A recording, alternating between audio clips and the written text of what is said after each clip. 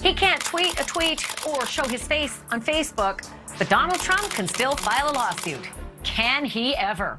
Tonight, Trump versus social media. They helped put him into the White House, but turned on him when he didn't want to leave. And then, the end of Sha'Carri Richardson's Olympic journey. For now, anyway. The gold medal favorite won't be going to Tokyo after testing positive for marijuana. Was this the right decision? An Olympian whose gold medal was stripped away after he tested positive for pot weighs in on the controversy. How'd he get the medal back? Tonight on Banfield.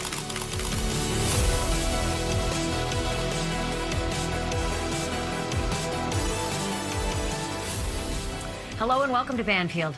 Seriously, no one expected Donald Trump to take his social media comeuppance in silence. And since he was filing lawsuits long before he ever got addicted to tweeting or texting or trolling, well, today's event at his New Jersey golf club seemed only a matter of time.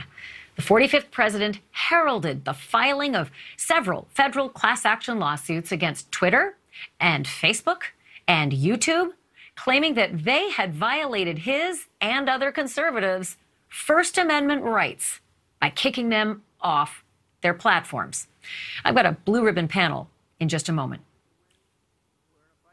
People want us to take on. So many people have said to me, please, sir, do something about big tech. Sue them, sir, sue them. And they've been saying it to me for a long time, but there has never been a better time to do it. Well, it is definitely time to kick this one around. Floyd Abrams is the dean of the First Amendment lawyers in this country, going all the way back to the Pentagon Papers. His most recent book is The Soul of the First Amendment. Very apt this evening. David K. Johnston is a Pulitzer Prize-winning journalist and best-selling author of, among other works, The Making of Donald Trump. And Dan Gaynor oversees the business and culture departments of the Media Research Center. Gentlemen, thank you all three. These are three very smart voices on this topic. Okay, so Floyd, I'd like to begin with you. What are the chances that these class action suits might actually go somewhere? I would say zero. I mean, the core of these cases is, as you just said, Ashley, that President Trump's, former President Trump's First Amendment rights have been violated. Nothing could be clearer in the law than only the government can violate someone's First Amendment rights. Facebook isn't the government. Twitter isn't the government. They make a passing try in the complaint to say, well, they were talking to people in the Democratic Party and things like that. But it's really not close. It is a lawsuit that surely some lawyer should have told Mr. Trump had no chance of success if he brought it for the purpose of trying to win the case. There may be other motives, political motives, raising money motives, not my table. What I'm saying is that as a First Amendment matter, this is just a non-starter. So Dan Gaynor, Floyd Abrams makes a very good point. In fact, he makes a point that many people are making today, and that is that it is only the government that can abridge those rights, you know, not businesses. So where is the merit, in your opinion, in Donald Trump's suits? Well, first of all, was he unfairly censored? Absolutely. It's indisputable that Facebook and Twitter, for example, both intervened and censored content that ended up interfering in the election. They went after the Hunter Biden story, violating their own guidelines, their own terms of service. That's indisputable. I'm not a lawyer, but of course I've lived through tons of so-called rights challenges in our courts that everybody said, oh, there's no right, gay marriage. Remember when people said, oh, that's you've no right to that. And then, of course, people made the claims, worked through courts, and eventually things changed. So the argument that, people have rights to be in the new public square, which is what the online world is a pretty compelling one. We no longer it's no longer just about free speech. Every aspect of our lives is lived online. And certainly after COVID last year, where everybody was forced into their homes, working, going to school, interacting with their government, if a very small number of social media companies can close out your entire access online, then they are shutting off the new town square. And that's basically, I think, the argument for Trump. Well, I think it makes sense to consider these social media platforms the new town square, because there sure are a lot of town criers out there. But the key aspect there is town square, because the town owns the square and we all pay for it. And therefore, anybody who gets kicked out of the town square for speaking his mind, that would be, abridging a First Amendment right. David K. Johnson, can I ask you, if there are so many legal minds in this country who do not believe that there is a chance, like a snowball's chance in hell, of these suits making any headway, why would Donald Trump do this? Oh, this is another effort to cajole money out of them. Donald has been posing as a billionaire for years when he's not. And what he's doing here is raising more money from, as he calls the people he says he loves, the poorly educated. Legally, as Floyd Abrams very ably pointed out, he doesn't have a case. He has no prospect of a case.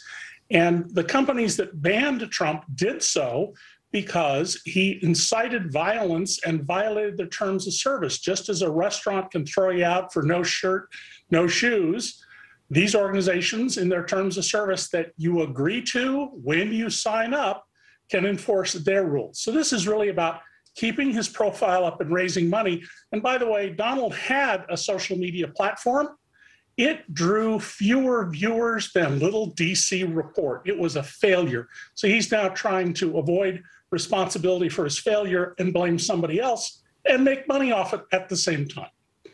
I did notice that the link for the fundraising emails that went out didn't just go to Donald Trump. They actually linked to other Republicans as well. So this could end up helping, raise money for not just Donald Trump, but other Republicans. So Floyd, let me ask you this. Somebody earlier, a minute ago, just alluded to the attorneys who bring the suits.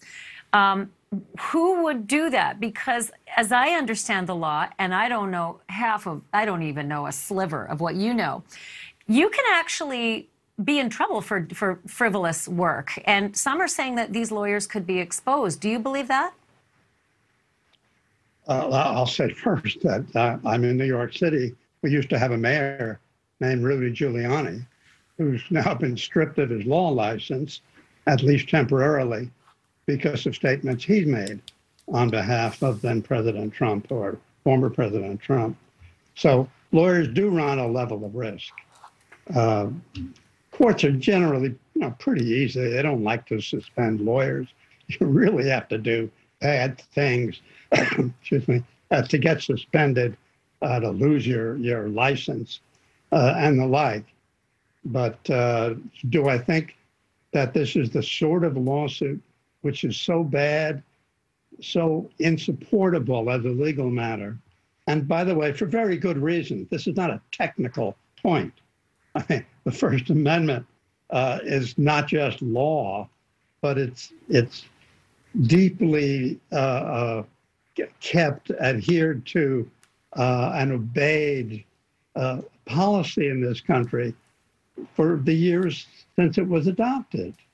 And so the notion that any court is going to say, well, look, Facebook is really important. Without Facebook, he can't be heard. Well, first, it's not true. But would it hurt him? Did it hurt him not to be on Facebook? Sure. But that doesn't mean that the government can stop it. Remember, he's the one asking for the government. He's going in front of a judge saying, enter a court order requiring Facebook to put me on. Now, that is a different sort of very dangerous sort of censorship, because they're keeping a private business from making their decision about who to include in their platform, who to let speak on their territory. I mean, we've come a long way in this country. We have not come to the point where Facebook is United States Facebook or New York Facebook, a government entity. It isn't. And so the case, for very good reason, will likely be thrown out rather quickly.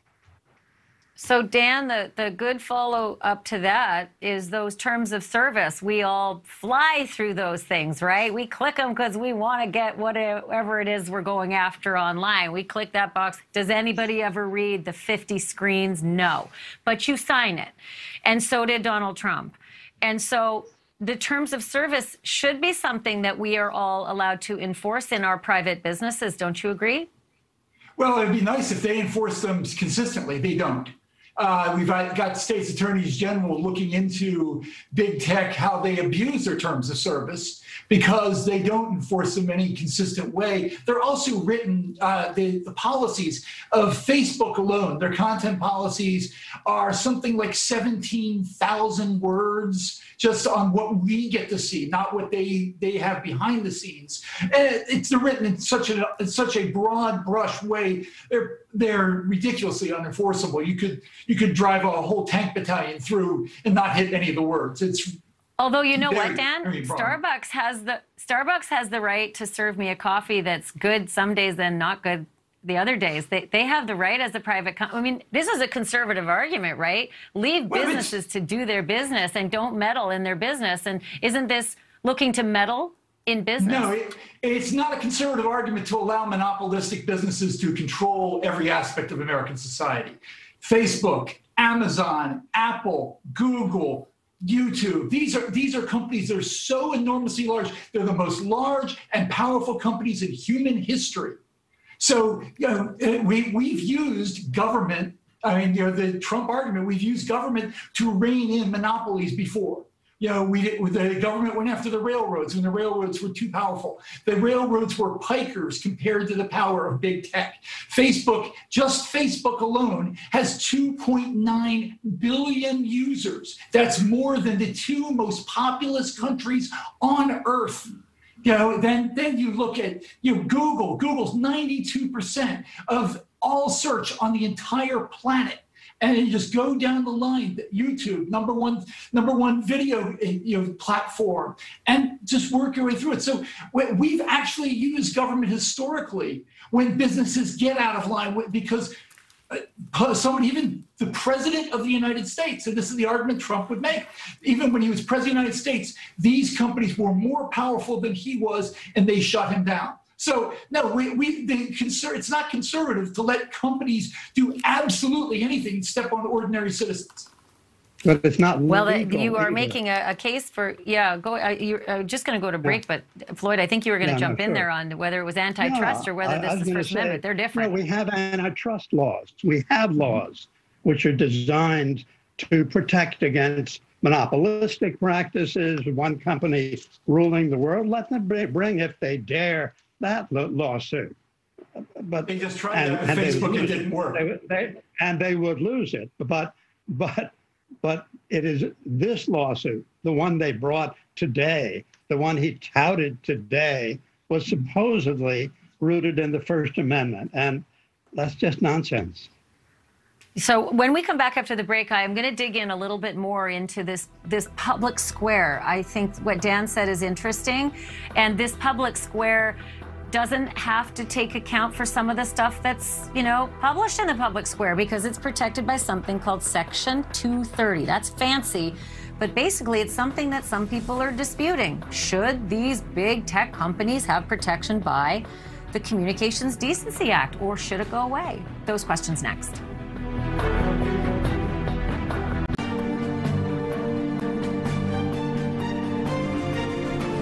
Also take this battle to the state legislatures, to Congress, and ultimately to the ballot box. And it will be a very popular one at the ballot box. I will never stop fighting to defend constitutional rights and sacred liberties of the American people. I will never stop. Well, he said it then, and now he's putting his money where his mouth is, because Donald Trump today decided to file several class action lawsuits against the big tech companies. And with that, let's get back to our big discussion right now with my guests, the preeminent First Amendment lawyer in the country, Floyd Abrams, as well as journalist and author David K. Johnston and conservative media watchdog Dan Gaynor. So, David, right before we went to break, I mentioned this little thing that, unless you follow the news all the time, you might not know what it is. It's Section 230 of the Communications Decency Act, and it's been much ballyhooed by those who, want that shield to be dropped for the big tech companies who don't have to take account for the things that are said on their platform. You can't sue them for it if it's awful stuff. They can't be, they can't defame people because of this protection. And Donald Trump has felt like it's a thorn in his side. He wants that, by the way, dropped. He wants that to be declared unconstitutional in this lawsuit. What are the odds of that happening, either in the lawsuit or anywhere else?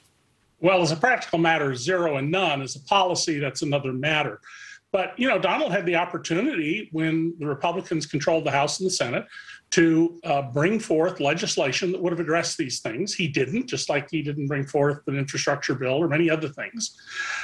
Section 230, for the audience, says that when a company like Google or Facebook has something posted from someone else's publication, they're not liable for it. The original publisher of that information is liable for it. That seems to me to generally encourage more robust debate. It's certainly something I teach my law students at Syracuse about. And we need to have more robust debate. Now, I agree with Dan that we have a real problem with monopolies and not enforcing the laws on monopolies. Trump's Justice Department didn't act on it. And let me point out that when I wrote a best-selling trilogy championing competitive markets, capitalism, exposing monopolies, the conservatives in this country totally ignored what I had to say. Totally ignored it. So pardon me if I'm a little cynical and not believing that Dan and people who view the world as he does are actually serious about this issue, because I laid out for them what the problems were and what could be done about it, and they paid no attention whatsoever. Well, Dan, that's a really interesting point. How do you respond to that? I did respond to it. We never had companies this big or this powerful, quite frankly. You look at the time I wrote. No, you're absolutely not. No, sorry, you're just flat out wrong. It's not, Dan. You're wrong. Google and Facebook. I think I'm talking right now. 10 years ago. And they were nowhere near this powerful. That's just such a ridiculous argument. You're just trying to get out of it. I'm not getting out of anything. They've grown so powerful. And what's more is they've also started censoring. See, this is what you don't want to get. You go back to about 2014 when they really started to censor. It started to be very obvious. Then into the 2016 election, these companies were floored by the fact that conservatives even existed online and had any power. And when Trump won the 2016 election, no small part because of his social media presence, then they ramped up the censorship. It's been getting worse ever since. We were taught, many of these companies, including particularly Twitter, said this is the free speech part of the world online. So as long as they were benign companies, nobody really cared that they were powerful. Once they started inflicting their power on people, people noticed big time. So let me pivot a little bit here to Floyd Abrams and just the precedent. I mean, there have been so many suits like this that have been thrown out or have failed. There's just a lot of, examples up until now that have not proven successful in this particular arena. And then just last week, a federal judge actually blocked a law that sought to penalize tech companies that, ban people running for office in the run-up to elections. So, I mean, I can't imagine where the lawyers are going to find something really meaty to chew on in litigating this. They're not. I mean, I don't think you ought to expect that they will have anything meaty to say. That case that you just mentioned, Florida statute, based on the same sort of complaints about social media and the like, the same sort of words, censorship and the like, thrown out. I mean, really no surprise. And that's why the same thing will happen here. But I want to be clear that it's important that we recognize why social media ought to have the rights. I'm not talking about the level of power by the amount of subscribers or monopolization, any issue like that, but that, that they should have the right to make the decision about what is said on their platforms. I mean, Facebook has a policy against racist speech. Now, some of that speech is constitutionally protected, meaning the government can't punish it. But every responsible publisher, and Facebook too, says, we don't want this. We don't want this in our newspapers. We don't want it on television. We don't want it on our platforms. And that's true with respect to a lot of speech. So, I mean, it's not new for Facebook and its competitors to say, we don't want this. We don't want, Alex Jones, who sort of mocked the idea that over 30 kids were gunned down in Connecticut. We don't want him on. And it's important that the First Amendment gives them the right not to have Alex Jones if they don't want him on. And it's important to say that at a time, January 6th and thereafter, in which President Trump, having already, whether you use the word instigated or any other word like that, certainly encouraged what became the insurrection, and was then taking the position that he really had been elected, that a responsible publisher as well as social media entity might say, we just don't need that on our property. Go find something else. Find another way to communicate. I keep coming back to the Starbucks argument. I have the right to drop F-bombs, but if I do it in a Starbucks, they have the right to kick me out because it doesn't work for their business model. And Actually, on that point, unless and until that changes. Real quickly, David, I got to wrap it up, but tell me. If any law student of mine had drafted these complaints, I would have called them up on the phone and read them the Riot Act. They're terribly drawn complaints. They're very bad lawyering. We'll see. Floyd Abrams, David K. Johnson, and Dan Gaynor, I really appreciate all the wisdom and the fire that you brought tonight. Thank you, all three of you. Appreciate it. Thank you. Thank you. Still ahead tonight, a U.S. Olympian who was the favorite to win the gold medal for America, benched because she tested positive for marijuana. A former Olympian who had his gold medal stripped away for the very same thing, but then given back, is going to join me with his thoughts.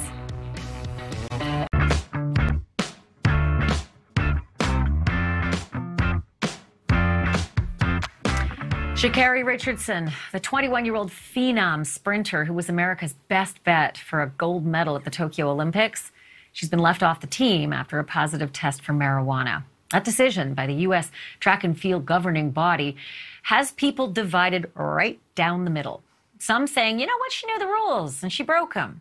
Others saying, come on, marijuana shouldn't even be considered a performance-enhancing drug. I am joined by someone who knows better than anyone what Sha'Carri is going through tonight. Ross Rebagliati won the first ever snowboarding gold medal at any Olympics, and that was in 1998 in Nagano.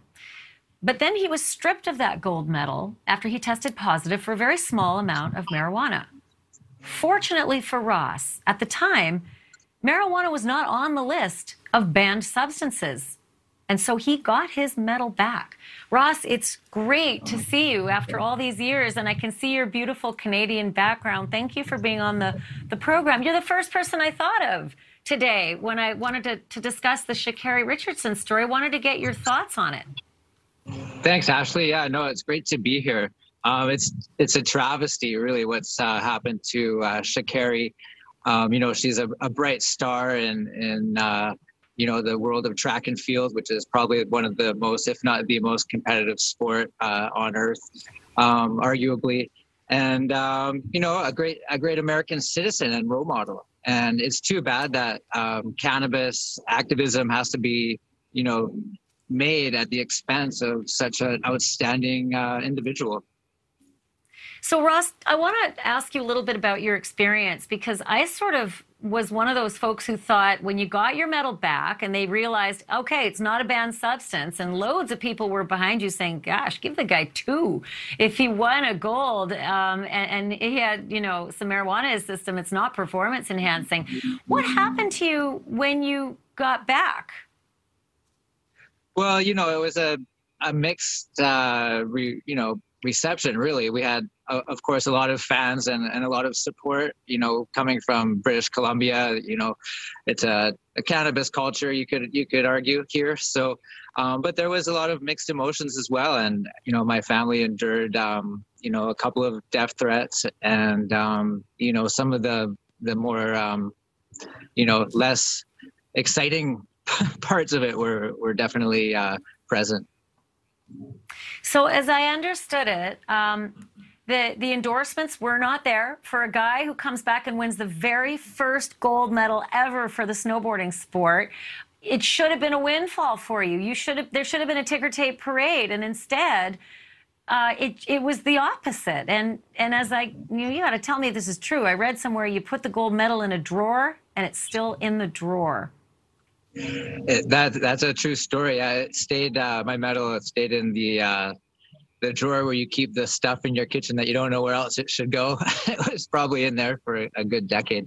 There was a period of time that went by after the Olympics, I would say 10 to 15 years, where I kind of had to deal with a lot of emotions and, a kind of depression and PTSD almost from going through something that was so, just winning the gold was a big enough change for me, but to have to be embarrassed and to embarrass my country and, the sport of snowboarding was a debut at the Nagano Olympics, like you mentioned. So, there was a lot on my shoulders, and I really, bore the brunt of it. But at the same time, I did know the platform that was given to me. And, as a cannabis supporter, leading up to 98, I knew it was going to take time, but it was an opportunity that I had to take to get behind cannabis and support athletes and people in the world who use it.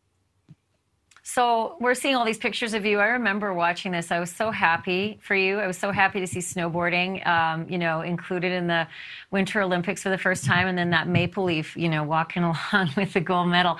But it's weird how life works out. Here you are in your 40s, and you had to go through the tunnel of crap, and all of a sudden, now Canada allows recreational marijuana use, and it's cause célèbre, and you could actually launch companies and actually harness that brand that was so tarnished before. It is actually valuable now for you. You've got Ross Gold, and I think you've got another company as well. You'll have to tell me the name of it.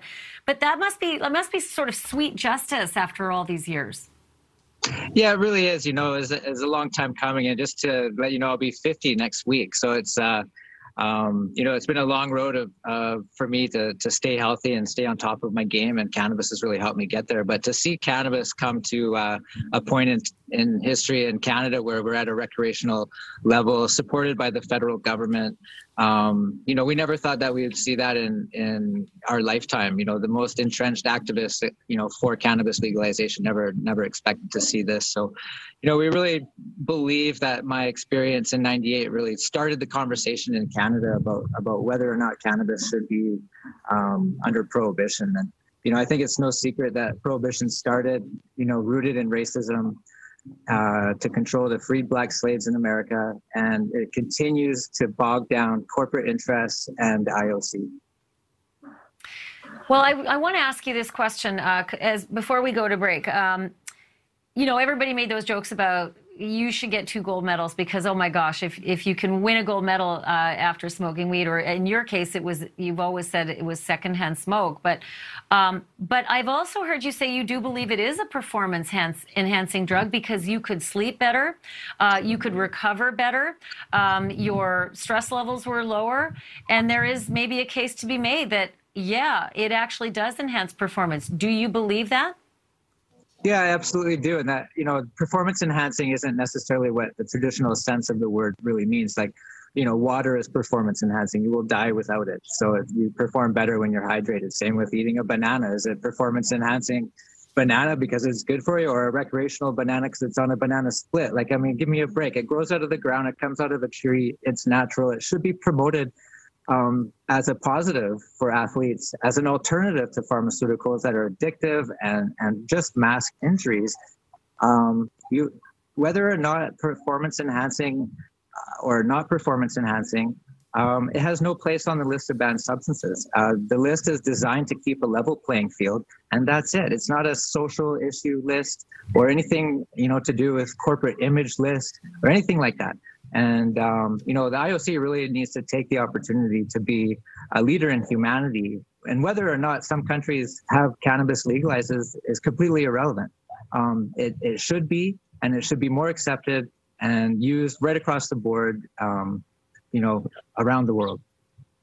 Okay, well, don't go anywhere, Ross. I have so many more questions for you. And also, when we come back, we're going to be joined by another Olympian who literally just wrote the book on how to face life's hurdles. Lolo Jones is going to be with us. And then also the Jerry Maguire of sports agents.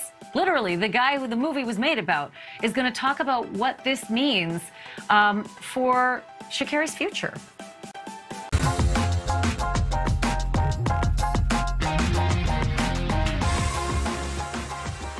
Welcome back to our coverage of Team USA's decision to leave gold medal favorite sprinter Sha'Carri Richardson off the Olympic team because of her positive test for marijuana.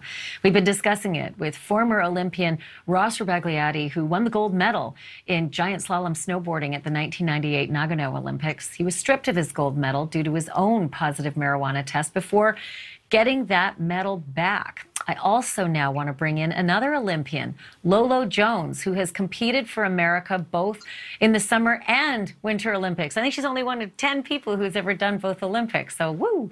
Her book is entitled, and I love this, Over It, How to Face Life's Hurdles with Grit, Hustle, and Grace, and it'll be in stores on July 20th. And also joining the conversation is Lee Steinberg, a famous, I think it's fair to say, one of the most famous sports agents and the chairman of Steinberg Sports. He has represented some of the most talented and famous athletes in the world of sports, and some believe the Tom Cruise role in Jerry Maguire was actually all about Lee Steinberg. So welcome, Lolo and Lee. Thank you for joining the conversation. Lolo, I want to get your reaction from someone who has been on many an Olympic field. This must have really kind of shocked you a little bit, and I'm not sure how you felt on the debate. It was definitely shocking, especially Sha'Carri went to LSU. I'm an LSU alumni, so it was really hard to see everything going on with her. It was shocking because, one, for two different reasons, and I know there's a huge debate going on. It's shocking because all the athletes, we know the rules. We know we're going to get drug tested at the Olympic trials. Sha'Carri is the top sprinter in USA. It's not like she didn't know she wasn't going to get drug tested there. It's 100% pretty much guaranteed, because if you make the team, you know the top 3 athletes are going to get drug tested.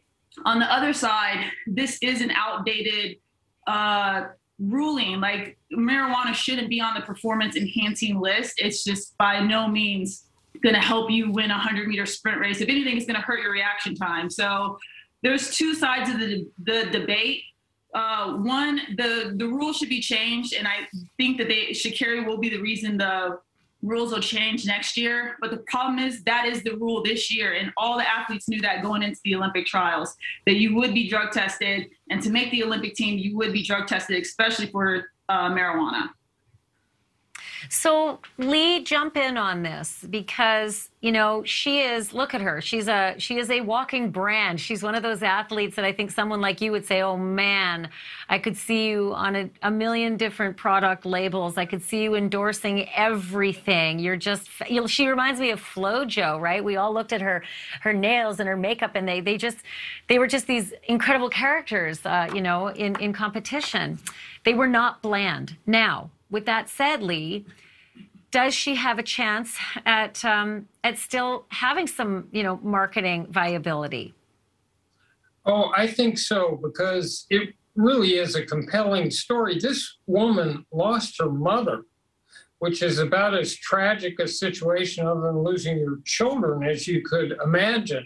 So there are rules, and it's important to follow them. On the other hand, there's human judgment about those rules and when to waive them. I've marketed people like Brian Boitano when he came back from the Winter Olympics, Kerry Strug, and the Olympics is the premier marketing event internationally in this world. So high profile during it, they would tell her backstory. If she can get this waived and come back and compete, I think that for a younger generation, there's no stigma there. And I mean, think about it. Your mother died and now you turn to dope. This is not and performance enhancing. I mean, if eating Fritos and candy and watching cartoons is performance enhancing, I'm not sure how that plays. Well, there is that artificial confidence boost that, Ross has mentioned in previous interviews that there is that part of it too. There is a debate to be had. Let me read something that I think is really fascinating. It's from the USATF, the United States Track and Field Association. It's not the statement that I expected because I thought it would be very harsh, and yet it's very sympathetic to Sha'Carri. Let me read it. While the USATF fully agrees that the merit of the World Anti-Doping Agency rules related to THC should be reevaluated, all USATF athletes are equally aware of and must adhere to the current anti-doping code. So while our heartfelt understanding lies with Sha'Carri, we must also maintain fairness for all of the athletes who attempted to realize their dreams by securing a place on the U.S. Olympic track and field team. Lolo, I was a little surprised about that because I know that they had 2 discretionary picks, but they did not choose Sha'Carri with those discretionary picks. And her 30-day suspension was going to end before the relay, and they just didn't even allow that.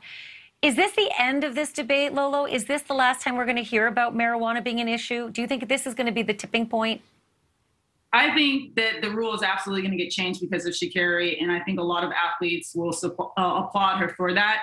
I think the reason why she probably wasn't picked for the discretionary is because you have to understand that there's other members on that relay team. So let's say they win a gold medal in the 4x1, and if she smokes weed or again or tests positive, they could have that medal stripped away. So I don't know if that's maybe the reason why they didn't pick her. They didn't want to risk that with the other girls winning their medals.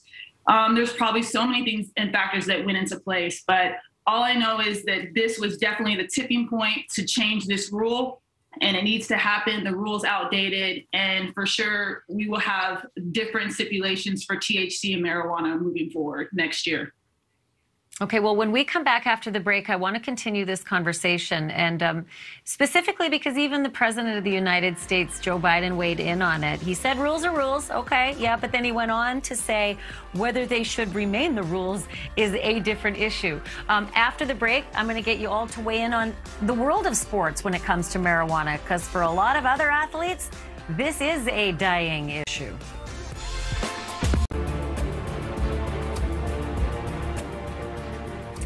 Sha'Carri Richardson may not even know about the night that Ross Rebagliati went on the Jay Leno show, only to be ridiculed for having lost his gold medal for having tested positive for marijuana. He got that medal back and then endured a lot of ridicule. And you know what, Ross? In 2012, the Olympics started to really respond to the marijuana situation because they loosened a lot of the restrictions. They upped the level that you could have in your system quite a bit, and they lowered the bans from like 2 years to the 30 days. Do you think that that's the beginning of the end? Because here we are almost a decade later, and this happened to Sha'Carri. Yeah, well, it's really pointing towards that, Ashley. I think that, when they added it to the list after me, then just recently it's 1,000% higher than what it used to be. And I think that speaks to the cultural acceptance that cannabis is now having in America and Canada and other parts of the world. Yeah, and Lee, the NHL, the NBA, and the NFL have all really eased up. Why are the Olympics so sort of hell-bent on it? Is it the whole violating the spirit of the sport part of it? They still drug test in the NFL, and they specifically test at the combine. We've always seen it not as a test of moral character, but an IQ test if you know you're going to be tested. So the difficult part of it legally is that the federal government still outlaws marijuana. I live in California. There are billboards directing you to stores where anyone can buy it. So the problem is you have a mixed bag of states in terms of where they are.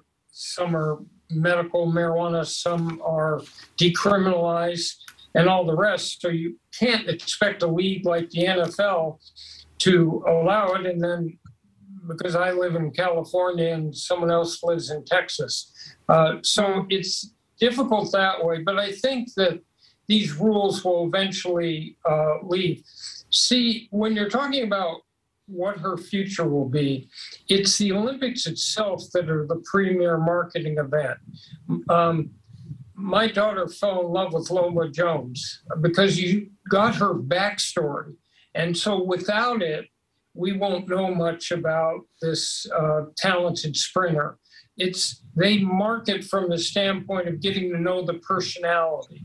So when you combine great performance with that boost in terms of celebrity, that's what leads you to marketability. So she'll have some problems.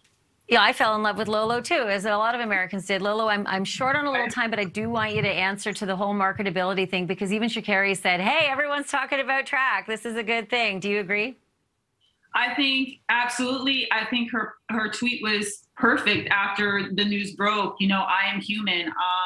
I think that she's doing an amazing job. She's a talented runner, but I really like watching her post-race interviews the most. And I think that's what I think is, we're going to miss out on a great performance from her at the Olympics. Yeah. But like everyone said, getting to know those backstories. I mean, I just really was hoping to see more of her interviews. I was hoping to see a big old gold medal for the U.S., but maybe that'll still happen. Sorry about that, Ross. Hey, Lolo Jones and Ross Rebagliati and Lee Steinberg, thank you guys. I'll just give a couple of plugs here. Lolo's got that awesome book coming out. Props on the title, girl. It's awesome. Over It, How to Face Life's Hurdles with Grit, Hustle, and Grace. Lee is, of course, the chairman of Steinberg Sports, and Ross Rebagliati has Ross Gold. Is that right, Ross? Ross Gold, I got it right? Ross is gold. Here it is. There it is.